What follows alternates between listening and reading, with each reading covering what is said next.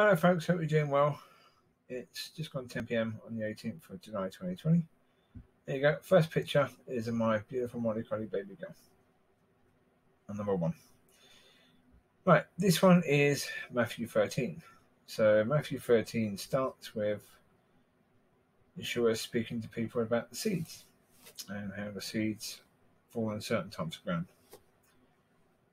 So I'll be doing an audio clip of that at some point, but yeah, this is a tricky one because I've spoken about this before, about the seeds. What I said before was sort of true, sort of not true, but sort of true, sort of not true. What I basically said before about this thing is that if the church had been functioning the way it should be, it's pretty much a case where no seed would really have had to fall on dodgy ground, because that ground, all the ground could have been made good. Yeah, because you can see people. You can see that people are struggling with the cares of the world, and so you can then interject with that, and you can get close to them and you can help them. And in a way that's correct. In a way that is correct, but also in a way it's wrong. Because the majority of people, if it's... Well, anyway, we're getting on with this episode. I can explain as we go why it was wrong. Also, one key point is that the disciples asked Yeshua, "Why are you speaking to the multitudes in parables?" And Yeshua said, "To you it's been given to understand. To them it has not. So to them I speak to in parables, to you I explain things." And then he goes on to explain what he's just said about the seeds. About, some seeds fall on the pavement, basically. 1 second, folks. Lucy, one second. Sorry about that. Lucy was just eating the bedding. Well, I've got an old duvet down there. We're about a duvet cover, and it's one of these cheaper ones. So unfortunately, as her nails get into the duvet, some of the material starts coming off, and don't know what she's doing with it. But yeah, sorry, I had to tell her off and stop her from doing that, because probably not good for them to eat that somehow. So yeah, tis what. Anyway, yes. So some seed falls on basically what you could describe as pavement. Some seed falls on rocky ground. Some seed falls on thorny ground, and some seed falls on good ground. That's what the multitude were told. Of course, the multitude are going to go, "Okay, whatever that means." But then the Lord explains it to the disciples. But just before he explains it to the disciples, he then talks about what we later see when he talks about the talents. That whoever has, more will be given. Whoever has not, whatever they have will be taken away. So, like the talent story. Those who made more will be given to them. The one who hid the talents and didn't actually make anything, what he had will be taken away. So, yeah, it reminds me of that when the Lord is saying about that. So, yeah, but yeah, so he just says that beforehand because he's talking about the multitude, and I don't know really what he's saying about the multitude don't have. I'm not sure what he's saying the multitude don't have. Whether he's saying the multitude don't have a desire for him. They don't have that because they're not really following him. They're just being led. They're just going wherever the Lord goes. They just happen to, turn up, sort of thing. Whereas the disciples are with him all the time. Yeah.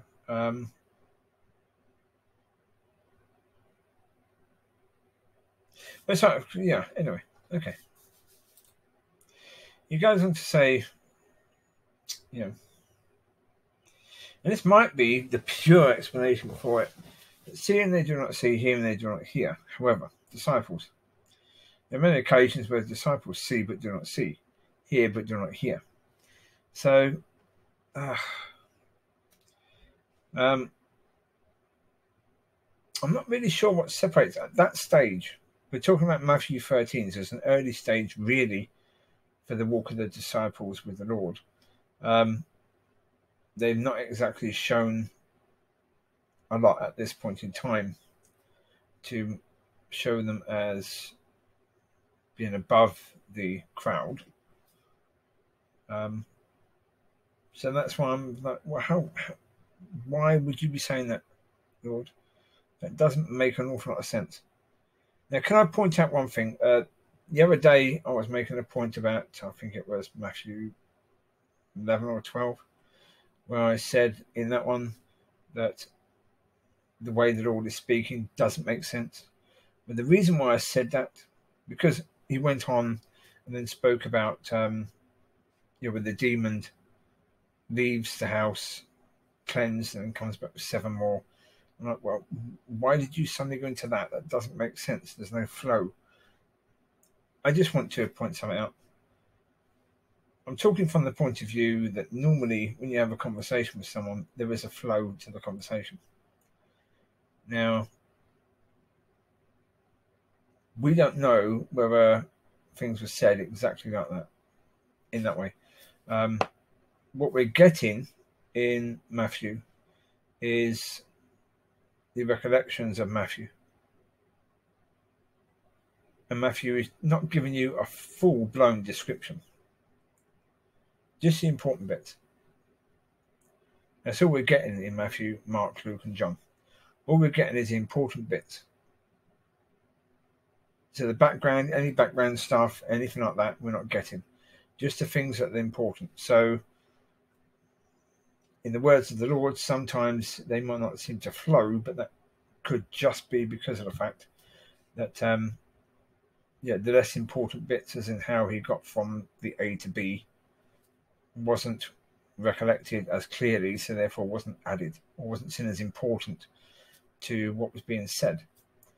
So therefore, because obviously, if you're going to have Matthew, Mark, Luke, and John giving 100% accurate recollections of what happened over 3 years, how big would those books be? Those books would be absolutely huge.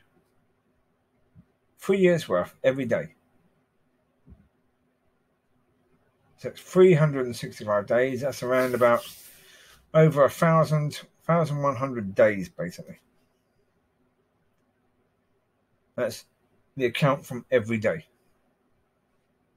As it happened. We're not going to get that.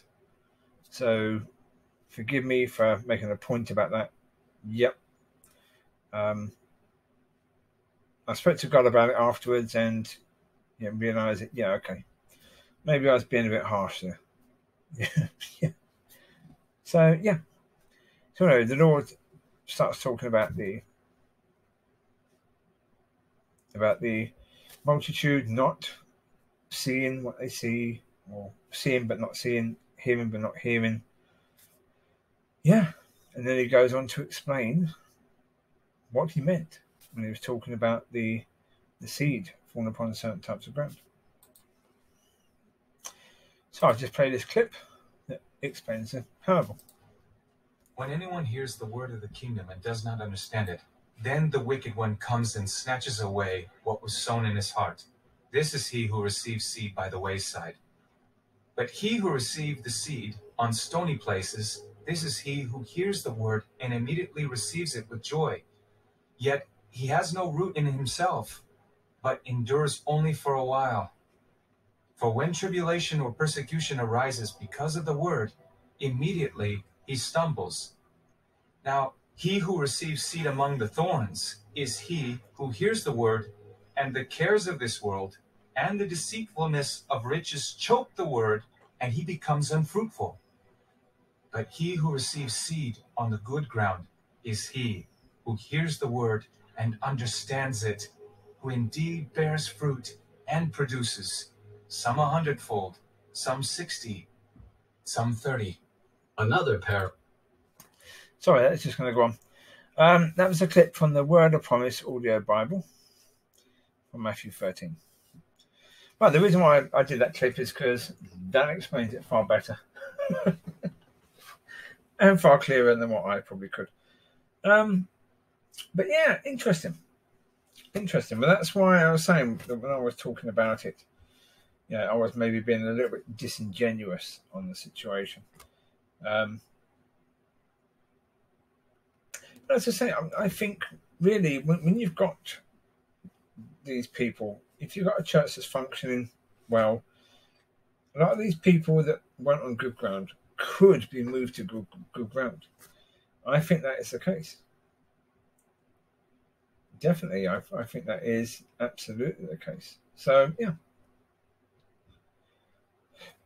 It's all relevant as to, if the church is functioning well as it should be.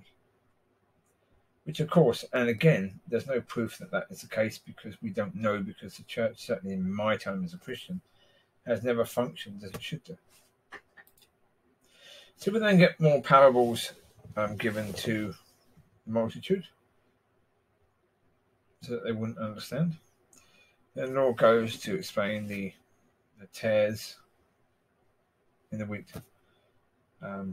Explain the good seed is basically the children of God, and the bad seed is the wicked ones. I would say the good seed would be the spirit-filled born-again Christians, and the bad seed would be the churchgoers, because you have the churchgoers suffocate churches, completely suffocate them. With their old ways and their ways of, wanting to keep the Christianity in the church to a level where it's not challenging. It could never be offensive to anyone. It's not really going to change anyone's life. It's just comfortable Christianity. So, well, okay. Comfortable Christianity, as far as I know, isn't what the Bible is supposed to be about. We get to more of that, a good description of that in a sec. But yeah, the tares are gathered and thrown into the fire. Same as later on we see about the vine and the branches, and those that do not bear fruit will be cut off and thrown into the fire. There's a lot of things being thrown into the fire. We know that the fire is hell. So, yeah. I mean, to me, again, there's no reason why tares can't become good seed. With God, that is certainly a possibility. I mean, not all of them. I mean, if it is a case where the churchgoers are the tares, then I would certainly say that the majority of them will perish. They won't come along once the church is starting to be functional. They will leave. They will find themselves some sort of community centre and go and do exactly what they were doing in church. Which is cool. That's what they want to do. Go for it. So really, from that point in Matthew 13, or mostly, it's talking about the kingdom of heaven, what the kingdom of heaven is like, and that the angels will come and gather the good and the bad will be thrown into the fire. And the good will shine, their glory will shine upon the earth. Aye.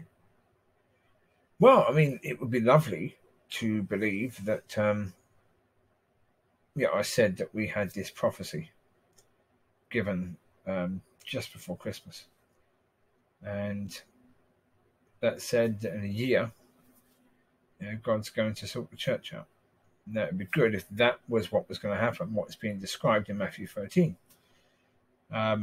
if that's what we're going to get, fantastic, because we will then have a church that is functioning fully and glorifying God, and all the stupidity within society, that the light of God will be shined upon all of that, and that will all vanish.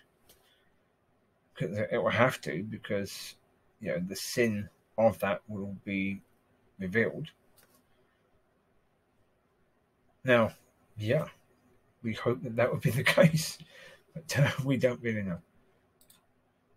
So Yeshua at the end goes home to his own place, speaks in the synagogue.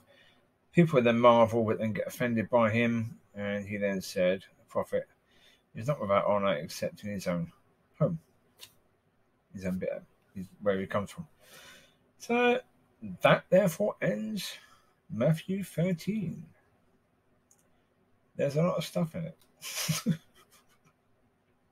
All right. One thing I will say is that the thing we get over and over and over and over again in the Bible, all the way through, we get the good and the good seed, and the good seed bears fruit, bears good fruit, etc., etc., and those people will endure to the end and they'll be saved. Yes? Right. But then we get the others. The seed that is bad fruit, the seed that falls on bad ground.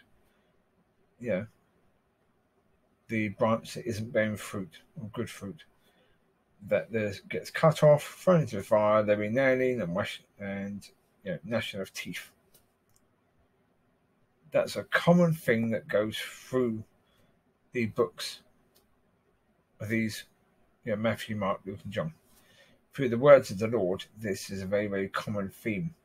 So